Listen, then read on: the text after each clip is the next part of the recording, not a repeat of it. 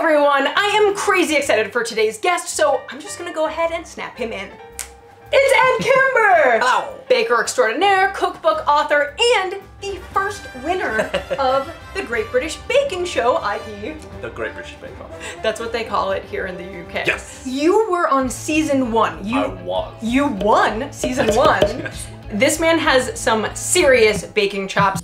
Some of you might actually know him from his Instagram because it is amazing, @theboyWhoBakes, and we are going to, I'm not gonna do anything, I'm just gonna record you. You are going to bake something super delicious. Yes, so I'm gonna show you a really easy summertime dessert, something that shouldn't take too long to make and is very forgiving. It's rustic. So we're gonna show you how to make this, which is a really simple strawberry cornmeal galette. It's a basic kind of pie dough, but with a little bit of coarse cornmeal in it, just for some texture, and then you just toss on top of it some strawberries with a little bit of corn flour and sugar. It's super easy. The more rustic it looks, the better. If it looks too perfect, it doesn't look, I don't know, tasty.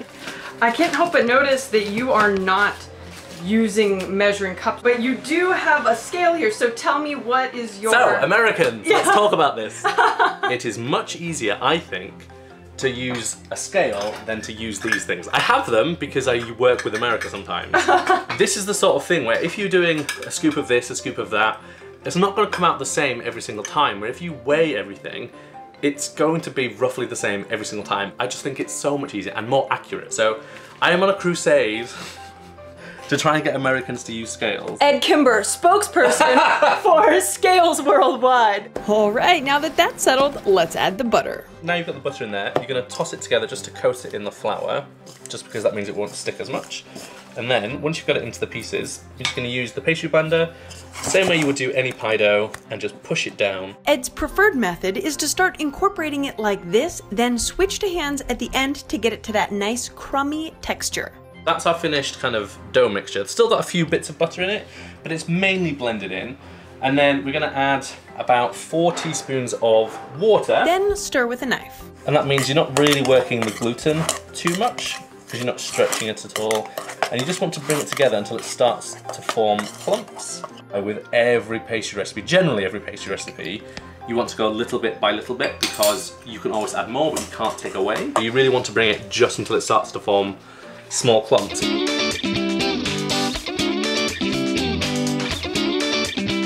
Bring that together with our hands, just until it forms a uniform dough. Form it into a round, and then pop that into the fridge until it's firm enough that it's rested, makes it easier to roll. It means that the gluten that you have worked relaxes, so you get a much nicer finish. And now it's filling time. Strawberries. I like things in season. For one selfish reason, they just taste better. Thankfully, we're in the middle of strawberry season. He's adding 500 grams of sliced strawberries. You can do this with basically any fruit whatsoever. So later on in the season, use stone fruit. You could use blackberries in more autumn time. There's so much you can do, and also you can do these savory. So just use what's good at the time because it will taste better. Simple reasons. And add 2 tablespoons of sugar. So because we're not blind baking the pastry and strawberries have a lot of water, we need to add something to help kind of gel that moisture together. So you can use lots of different things, but the easiest thing that most people have at home is either plain flour or corn flour, which Americans call cornstarch. And you'll just give that a little mixy-mixy. We're just gonna let that sit for a few minutes. Then your dough comes out of the fridge. Roll a couple of times each way, and then turn it through about a quarter. And the key is never go over the end or the back, because that's when you end up with uneven surfaces. So just roll, turn, and if you ever feel the dough sticking, you can just add a little bit more flour, it's fine.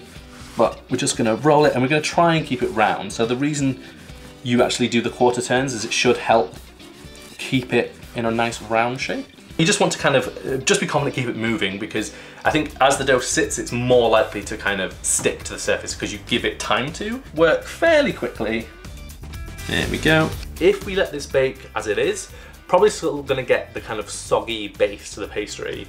So there's one key thing to do, and you can do different things. You have to sprinkle something underneath the fruit on top of the pastry. So I tend to use ground almonds because A, they don't have a very strong flavour, so they don't kind of get in the way of anything else that's in the tart, but they're also absorbent, so they will soak up that juice. You almost get like a frangipane layer at the bottom, and it just means you end up with a really nice crisp pastry. But some people use cake crumbs, some people use kind of cookie crumbs like Nilla wafer crumbs or something. He's putting down roughly 100 grams of ground almonds. And you don't want to cover the whole thing because we are going to fold the dough over. And then add your strawberries on top of that. Try and get a nice even layer as you do it. So now that the strawberries are all laid out, we're going to fold the pastry over. And this is where some people get really worried that it's not going to look perfect because you've got a ragged kind of edge around the outside. But the joy of a galette is it's meant to look rough, so it doesn't really matter. So just working a bit at a time, you fold it in, and then you take another bit and you fold it over. So you kind of create this almost crimped shape. Just thought of something you could do. Ooh. If you wanted, one of my favorite combos is strawberry and fennel. So what you could do if you wanted is brush the crust with egg and then sprinkle it with a little bit of fennel seed and it'd be really nice. But today I'm just gonna stick to my classic and do egg and sugar.